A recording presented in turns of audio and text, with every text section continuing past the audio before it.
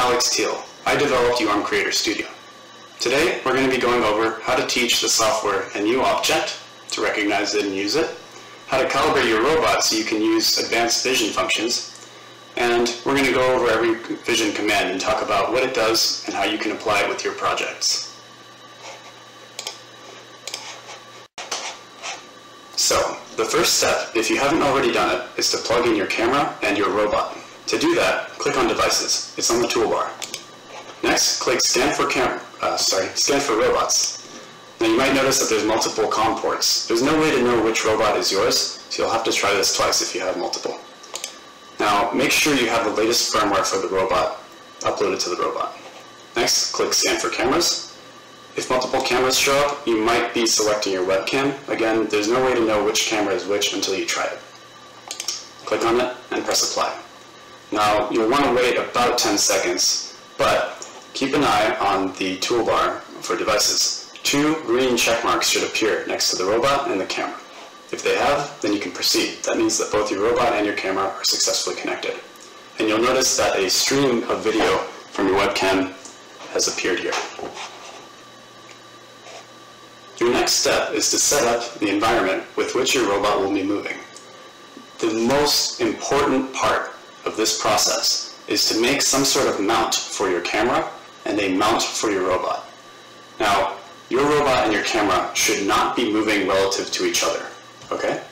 The reason for that is, once you do the calibration, the vision calibration, if you put an object in the camera's view, the robot will know where the camera is and where the object is and know how to move to that location.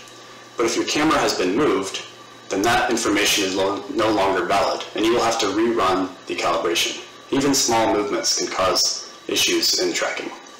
So, make a mount for your camera. The camera has to be above the robot, facing down. It doesn't have to be perfectly above, just in the workspace where you're going to be working in.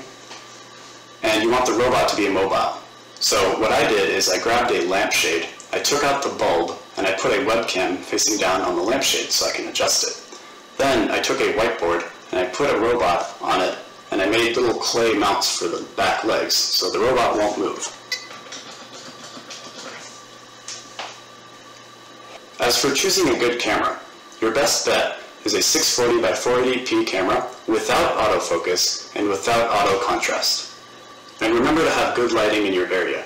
That means even lighting, white, and objects' details can be seen clearly with the camera. Once you've set up your environment, it's time to do some tracking. So, let's create an object. Vision objects are created under the Resources menu or by clicking on New Resource. Click on New Resource now, and then click Vision Object. So, this tutorial will walk you through the process of creating a new vision object. What this means is you're going to be able to track this object and use it in your program later. The next step is to choose your object. I've chosen an Arduino box. The reason I chose this is because there's a lot of detail on the front face of the box. This will make it easier to track.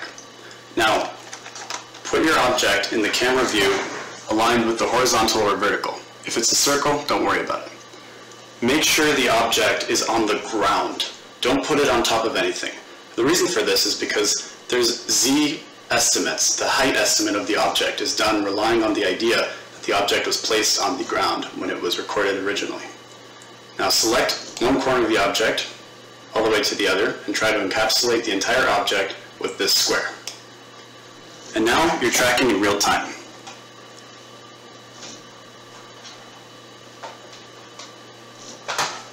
You'll notice that the tracking is fast and accurate. Press Next or press Enter. And now tell it the height of the object.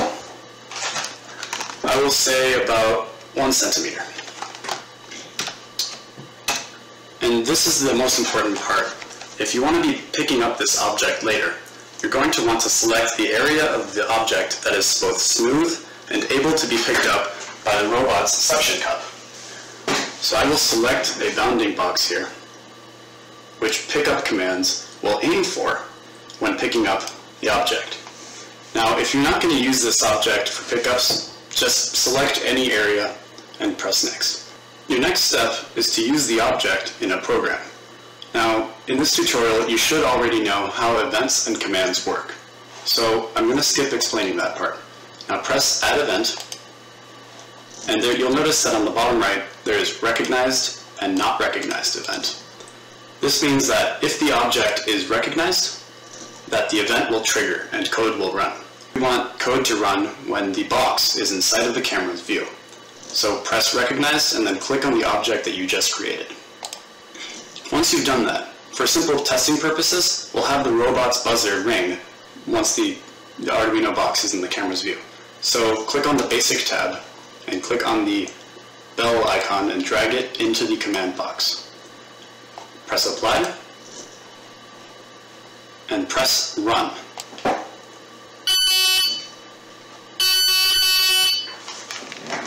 So we can see that the event is running when the Arduino box is in the camera's view. Now, what if you wanted to test where the object is in the camera's view? Well, I'll show you how to do that. Click Add Event and click Step. So this means that we're going to check constantly if the object is in a certain position. So click on the Vision tab under the commands and drag in the eye icon with the cross on it. Drag it in. Now you'll notice there's a video stream of the object. Effectively, this is an if statement that will test if the Arduino box is within certain bounds of the camera. So let's say we want something to happen if the Arduino box enters this part of the screen. So make sure you select the object, Arduino box, select which part of the object has to enter the bounds in order for it to trigger, and press Apply. Now, the next tutorial is on logic, so I won't explain this too much. But these two brackets hold code that only runs if this test is true. So we'll put the buzzer command in between these two brackets. Now press Start. You'll notice that nothing happens. This is because the Arduino box is not within those bounds.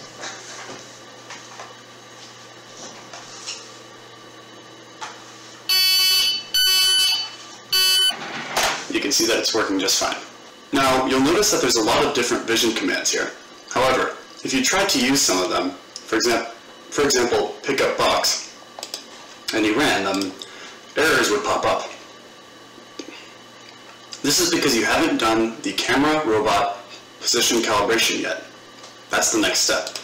This calibration is important because it tells your camera and your robot their relative positions. That way, if the camera sees an object, the robot will know where that object is in its own coordinate space. So, click Calibrate, then click Calibrate Camera Robot Position. Now this tutorial is very in-depth, so I'll be skipping through a little bit. Now click Next, make sure your camera is over your robot and the robot is in the center of the camera's view. Now put the suction cup of the robot on the ground.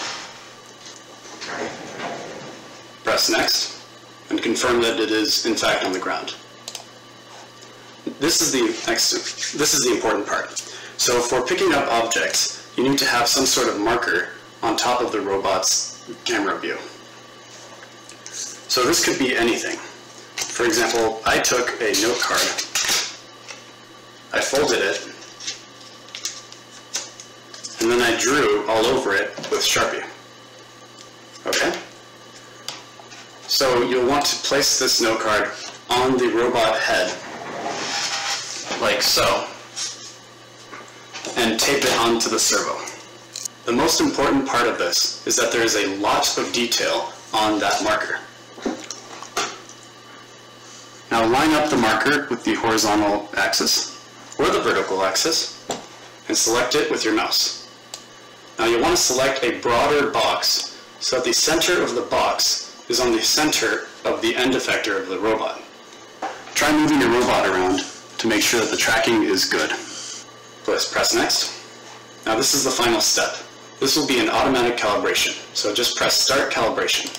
Make sure you've successfully completed the calibration before continuing. So, now to the next step. Press Add Event, click on Keyboard, press Letters, and then A. We're going to put commands inside of this command list, and we only want them to happen once we press A. This is just for testing purposes. The first command I'm going to show you is the Pickup Object command. That's this one right here. Click it, drag it, and drop it.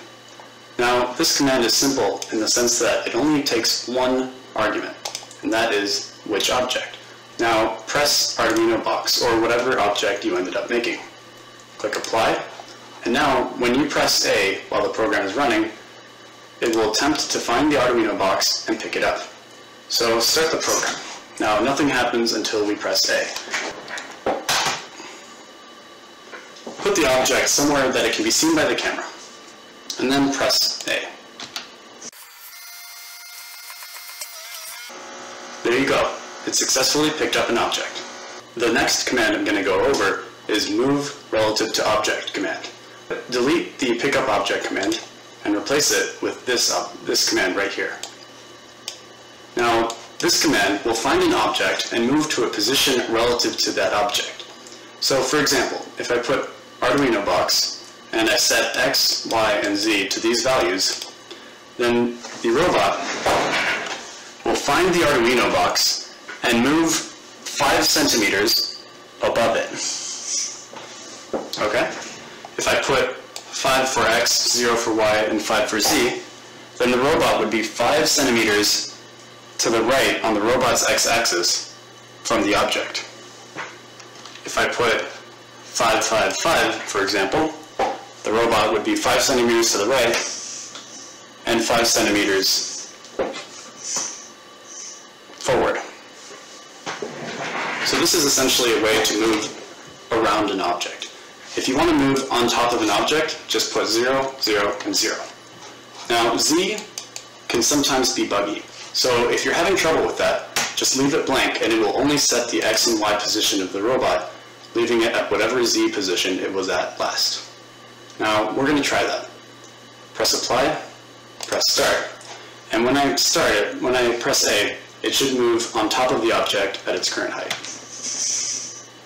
And there you go. The final command I'm going to show you today is the set wrist relative to object command. This one is a little bit difficult to explain. So first, clear your command list, drag it in, and select the object. What this does is it sets the robot's wrist servo to align with the object's current angle on the camera's view. So one use of this would be to align the wrist with the object before you pick it up. So for example, if you set wrist relative to the object and you say relative to the robot's base, that's important. And then after that you pick up the object, you'll notice that the object is always aligned with the robot's suction cup. It's not like this, it's not like this, it'll end up being aligned. So your object could be at any orientation, and when it's finally picked up, it'll be aligned with the robot's suction cup. There are plenty of uses for this command, and what I recommend is that you check out the user manual and you look at the documentation for this command in order to understand it a little bit better. The final vision function that I'll be going over is detecting motion. So if you click Add Event and you click Motion Detected, you can activate events when the camera detects motion. So you can choose how much motion. So click any motion and press Run. Now you'll notice that you haven't done the calibration required for this, so it's not letting you do this. Click Cancel, and then click Calibrate. Click Calibrate Motion Detection. What this will do is it will see how much motion there is using your camera when nothing is moving, and then how much motion there is when the robot is moving back and forth. So you can hear the robot moving right now for me. It'll do this a couple times, get an average, and then finish. Once it's finished, you'll see some numbers pop up right here. Press Apply to save the changes. So now we want to test it. So click on the Basic tab, and then drag in the buzzer command. So if the camera sees motion, the robot's buzzer should activate. Press Start, and then wave your hands in front of the camera.